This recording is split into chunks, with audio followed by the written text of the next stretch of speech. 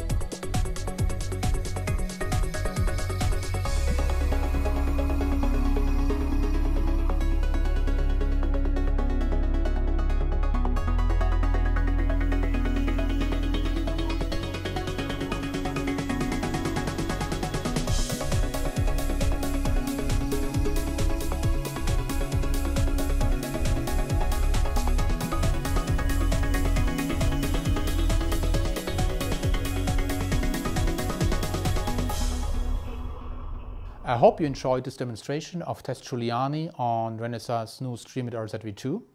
For more information on TES Guiliani, please visit tes@guiliani.de. And for more information on Renesas, please visit us at our website at renesas.eu. Goodbye and see you next time.